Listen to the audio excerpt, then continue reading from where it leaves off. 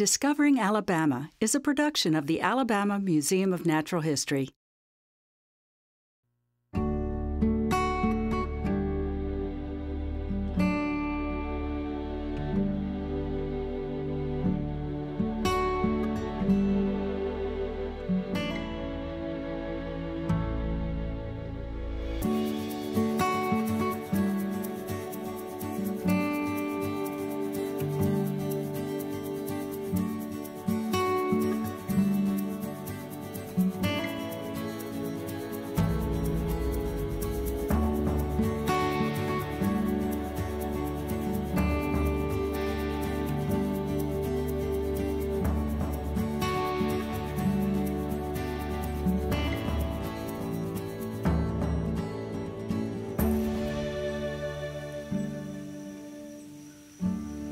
Hi, I'm Doug Phillips, and I'd like to welcome you to my place.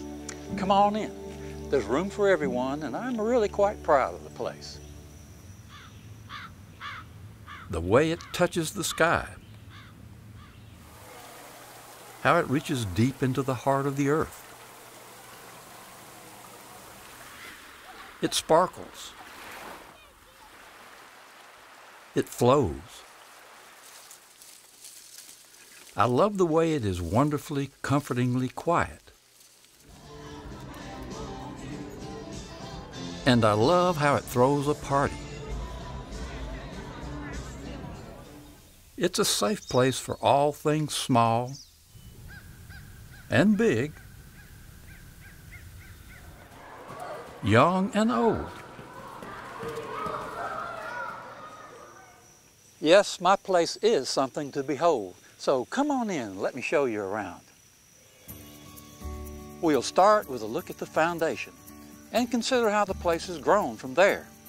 We'll celebrate being here today, and we'll consider plans for the future. Along the way, we'll discover that my place is your place, a place we can all call our own, Alabama State Parks.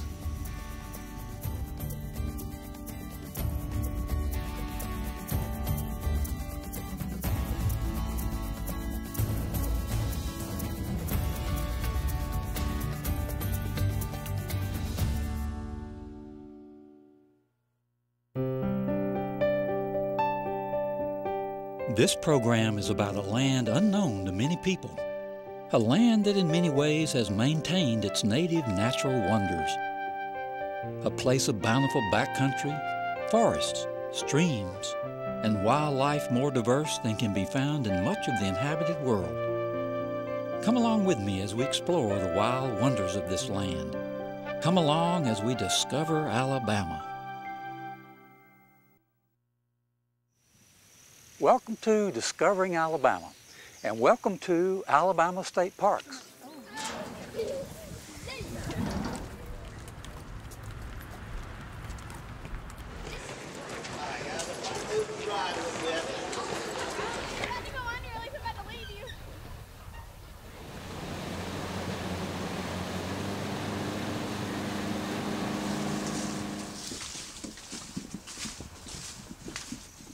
In 2014, Alabama State Parks celebrates 75 years as the place for all of us.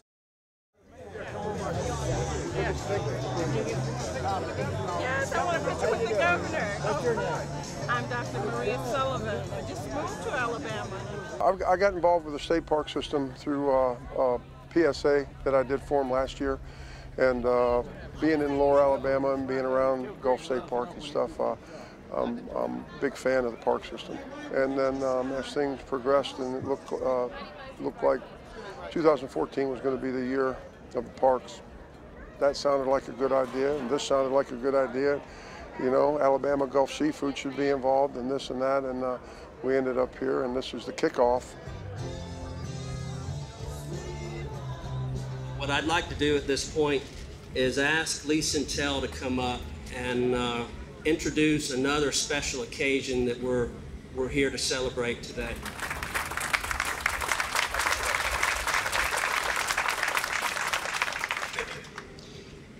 Governor Bentley is a great proponent of rural and urban areas of our state. And so that's what we're here today for. I'd like to ask Bob Baumhauer to come up and stand with the governor as the governor makes this announcement. Come on up, Bob. It's my privilege to introduce Governor Robert Benton.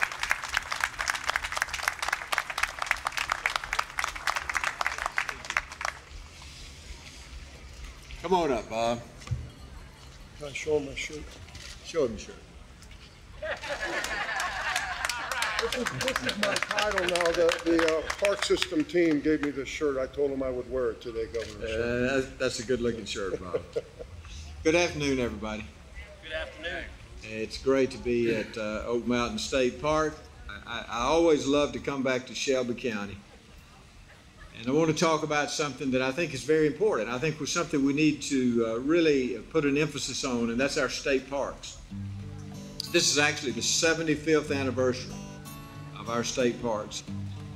And over the next year, I want us to be able to share the natural beauty that we have all over the state of Alabama in our parks.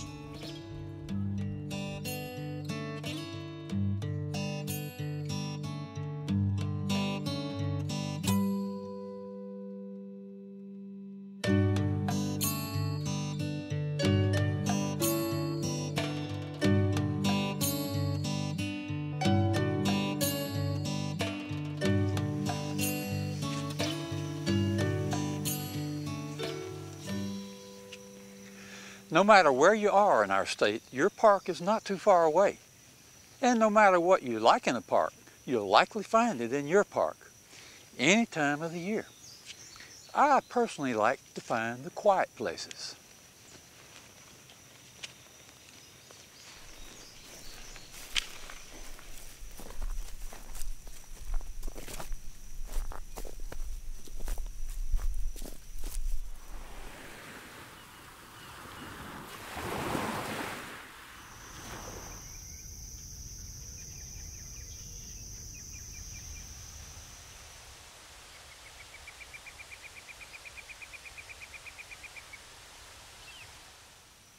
Now, don't get me wrong. It's not that I have anything against a little adventure, too. And if it's adventure you're looking for,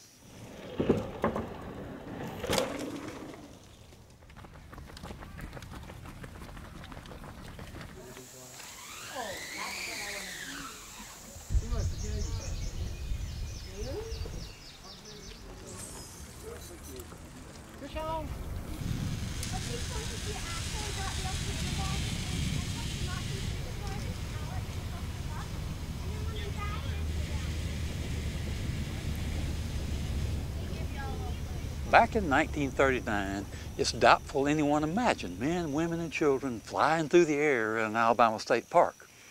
The creators of the park system, however, were no doubt visionaries. The state of Alabama had received as much as 6,000 acres of land over 11 state parks by 1933. And so they had the acreage. The 75th anniversary would be from the 1939 creation of the Department of Conservation. And that's when the parks, even though some of the parks by this time had been under construction and had portions open to the public for 2 or 3 or 4 years, that's when the Department of Conservation has been. That's when Dr. Walter B. Jones is appointed their first director. The problem was they didn't have the money to do anything with it because Alabama, like many, many other states at this time, was broke. During the darkest days of the Great Depression, there were those who envisioned a future in which conservation and recreation could support one another in preserving lands that you and I still enjoy today. But hard work had to be done to prepare these lands for the future.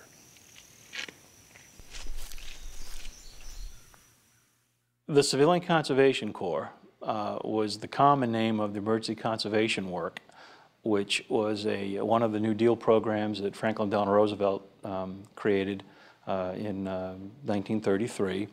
And faced with unemployment and faced with a long history of resource abuse, he was able to address 2 issues at once by putting veterans of the wars and young men to work in areas of natural resources. The national forests, the national parks, the state parks, private forests, state forests, soil conservation work, they all got a chance to get this wonderful labor force. So one of the things that the Civilian Conservation Corps was wonderful about was that you did not require matching funds from the state. Other New Deal projects did. Civilian Conservation Corps, if you could put them to work, you could have them do the work and it would not cost the state any money. And Alabama was fortunate to get many, many projects approved. So when you go to the state parks, in those that were originally constructed by the Civilian Conservation Corps, you have cabins, you have the lodges, some of the portals, entrance stations. You've got, for instance, at Cheehaw, you've got Bunker Tower, the cabins, the lodge. They made the dams. And so, you know, to me, another great part of going back, looking at the state parks at the 75th anniversary, looking at how Alabama managed to get through the Great Depression, is also a way of remembering what the guys that were in the situation, what the families in those situations, how they dealt with it and how they got through it.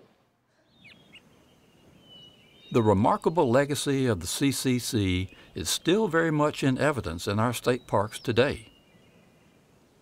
From those humble Depression-era beginnings in 1939, Alabama state parks have grown and flourished.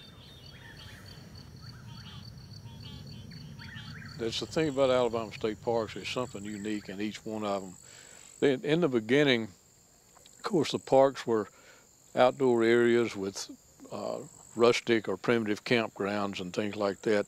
The development in the late 60s and early 70s provided a whole new world in the state park system and a requirement for more personnel, more diverse personnel. And with that came folks who were staying in cabins and motels and playing golf and things like that. So there are a lot of diverse people, a lot of dedicated people.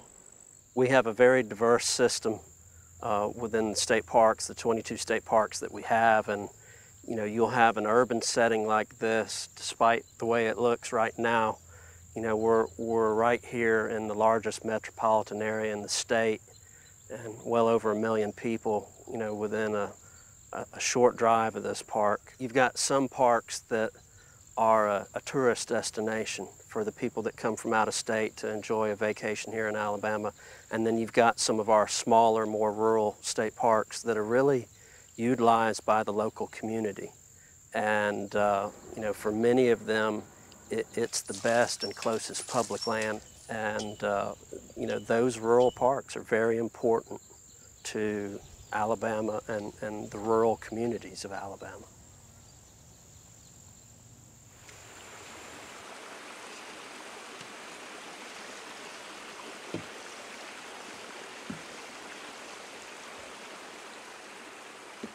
The park's original goal of conserving special places while providing recreational choices for you and me still stands.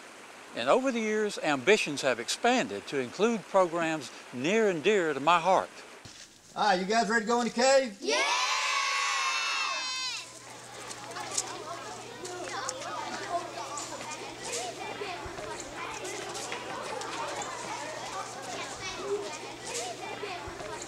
So what I'm looking for today, I'm going to try to show you a few bats, and we don't have a large population of bats in the cave, but I am going to be showing you bats.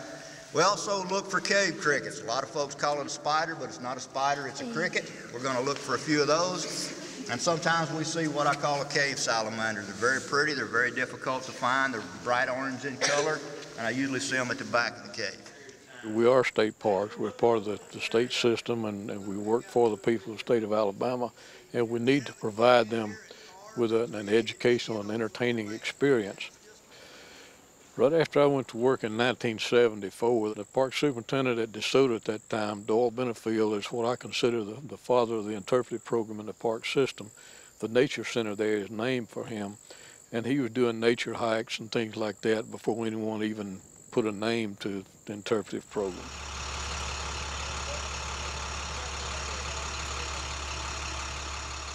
You know, it's hard to say what's the most important thing we do, but I'm certainly one like you. You know, had great experiences in Boy Scouts, and I think the youth programs for girls, boys, young adults, it's so important.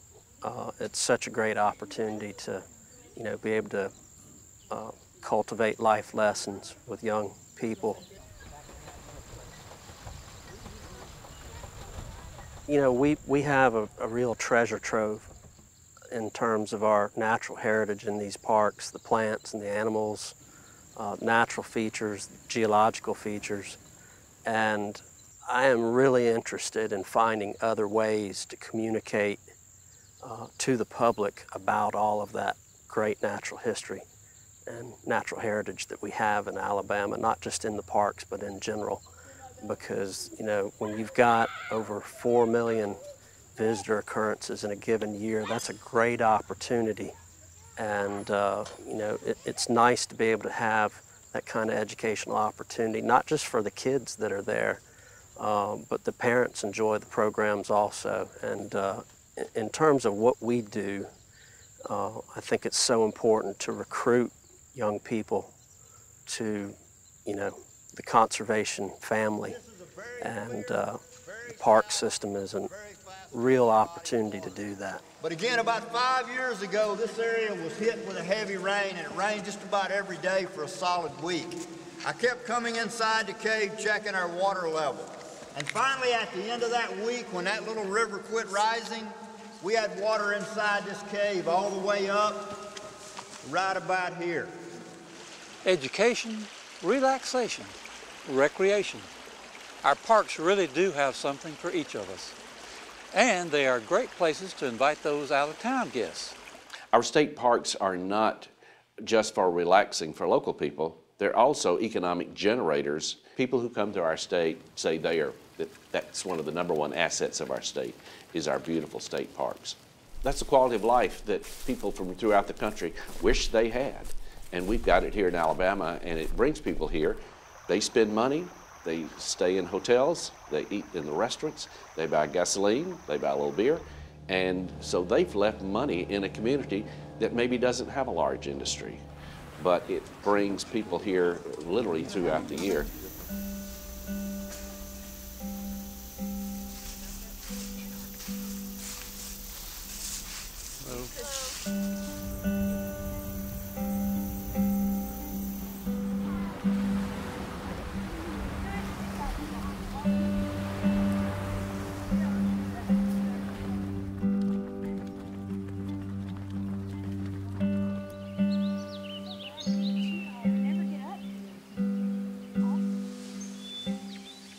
Alabama is blessed with the number of parks that we have. I think we take that for granted. Not many states have the mountains on the north end and beaches on the south end. Maybe we do take our state parks a little bit for granted. After all, they've always been there for us. Well, at least since the 1930s. They seem to be all over the place. They teach us. They touch us. They embolden us. They embrace us. Alabama State Parks.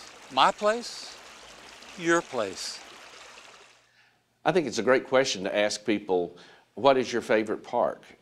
Well, I grew up in Clay County, and it was not unusual for me after school, it was out at 3 o'clock, to get my little Ford Falcon and drive up to Cheahaw State Park.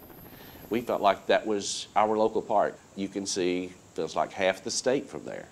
And just the beautiful views that you could get, particularly in the afternoons, looking across Cheahaw National Forest. So I was blessed to grow up in a rural area and have a state park so close by. You know, it meant a lot to me. I probably wouldn't be standing here today if I didn't have a park there in Huntsville.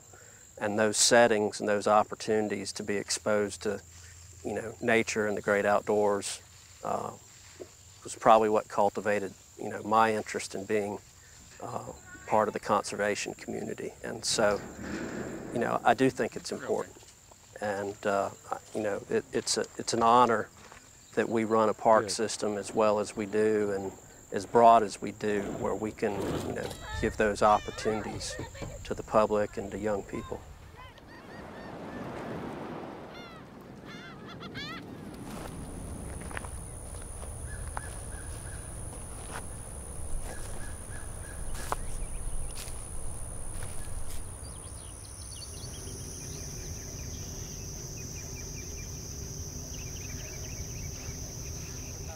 With somebody building a fire.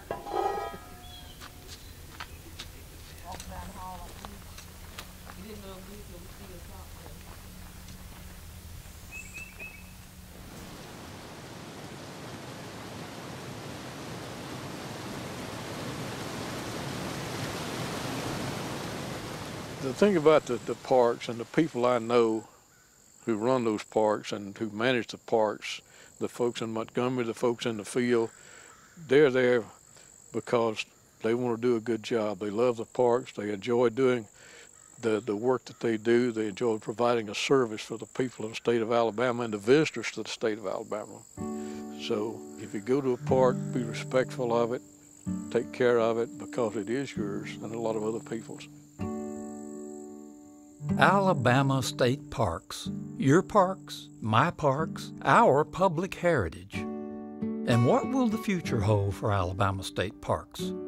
As outdoor interests vary, as economies change, as politics shift, what new demands and pressures might bring consequences for Alabama State Parks? The future of this special natural heritage, our public heritage, is ours to guard and protect.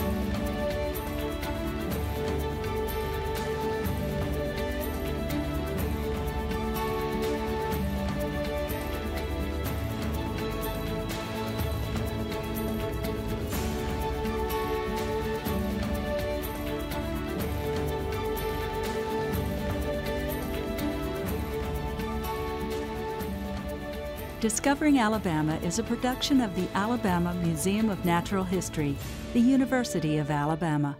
This program is supported by grants from the Solon and Martha Dixon Foundation, the Alabama Wildlife Federation, working for wildlife since 1935, and the Alabama Department of Conservation and Natural Resources, State Lands Division.